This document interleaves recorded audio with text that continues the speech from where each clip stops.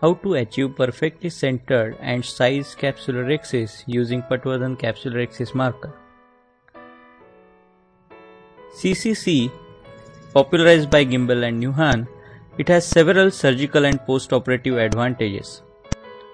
A properly sized and well-centered capsular axis with a 360-degree overlap prevents optic decentration, tilt, PCO, anticapsular opacification, and increases the consistency of effective lens position.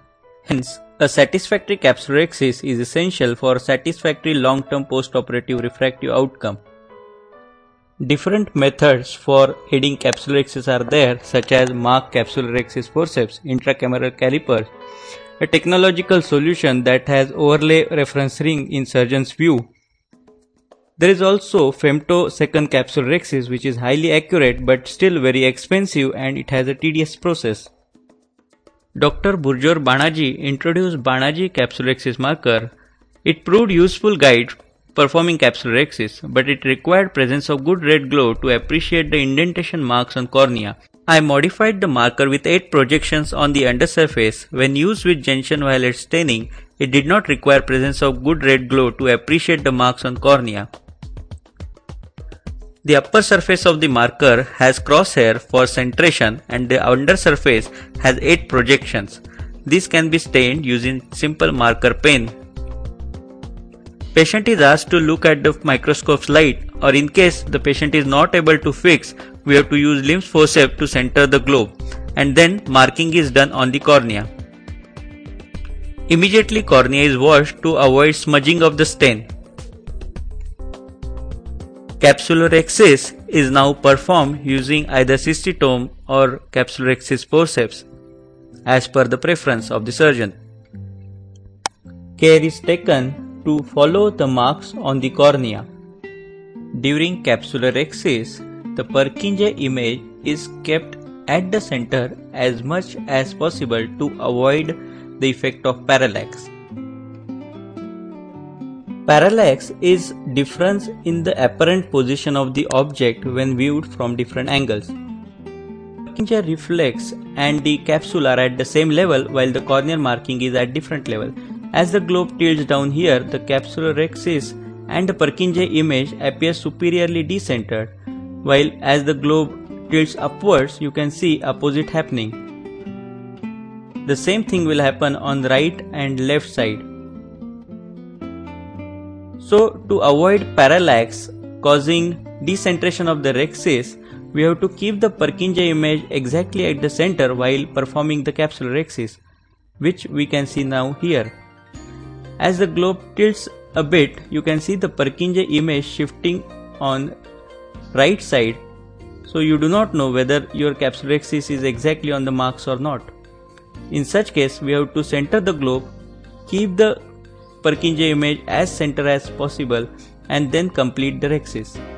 If this can be done during performing capsular axis, we can achieve a good centered axis all the time, like here in this case. First important question will be how to center our capsular axis. Which landmark to use? The ideal will be visual axis, but the available landmarks are center of the pupil and vertex or the first Purkinje image. To understand the relationship between visual axis, center of pupil and Purkinje image, we can see this line diagram where you can see all three are different entities. Visual axis lies somewhere in between the pupillary axis, which goes through the center of the pupil, and the vertex or Purkinje image, which goes to the center of the corneal curvature. As you can see here, as we see through the microscope, there is a geometric center of the pupil which goes through the pupillary axis. There is a vertex image which is a bright point, and the visual axis might be lying somewhere between the two. In most of the cases, pupillary center and the vertex are very close, but in case there is a significant difference, it is better to shift the marker towards the Purkinje image, which is indicative of visual axis. We will have a look at some cases. In this case, you can see that the Purkinje image is nasally shifted, but still will go ahead with the marking around the pupillary center. Now we will perform CCC according to our marking which we have achieved. But when IOL is put, what we find is the IOL optic appears nasally decentered. So if we would have decentered our capsular axis slightly nasally according to the vertex, it would have been better centered on the optic. Now we will have a look at the second case where you can see that the Purkinje image or the vertex is slightly nasally shifted, and now we have done centration around this Purkinje image, and then we perform CCC, which is slightly nasally decentered. But what we find here that though the capsular axis is slightly nasally decentered, it is perfectly centered on the optic of the IOL. How to size the capsular axis? Size of the marker is 6 mm. It is important to understand the effect of corneal magnification factor. Because cornea is a convex lens, it magnifies the underneath structures. Magnification can be calculated by this simple formula. As you can see here, as the anterior chamber depth increases and corneal power increases, the magnification becomes more and more. To simplify, we can use this table. If we want to achieve CCC of 5 to 5.5 mm size, we have to stay on the marks. If 4.5 to 5 mm is to be achieved, if ACD is normal, we have to stay just inside the marks. But if ACD is more, then we have to stay on the marks. If we have to achieve a smaller size, then we have to stay well within the marks, equidistant from all the sides. Let's have a look at some of the cases. Here, the size of aimed axis is around 4 to 4.5 mm. Here, instead of staining, we are going to use just indentation on the cornea because there is a good glow which can be seen.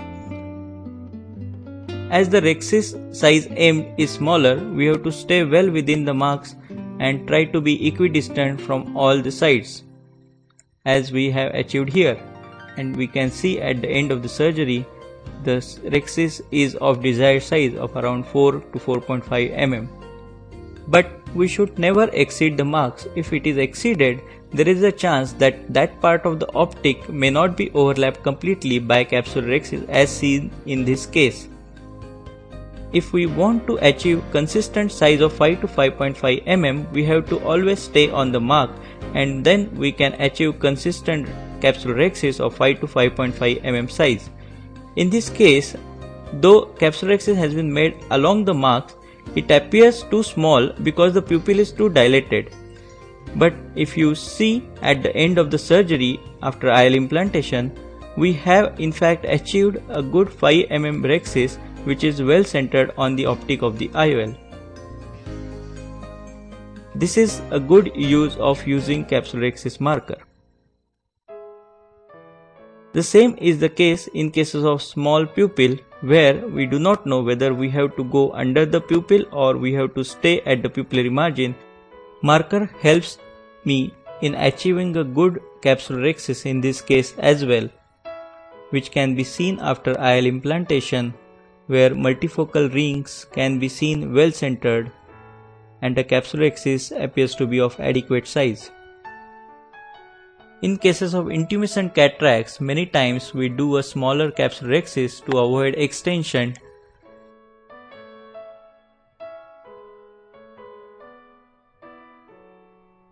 But if we have achieved CCC within the marks, then we can always revise this CCC using a simple needle or spatula to make a nick, and then extending this capsular axis using a microcapsular axis forceps.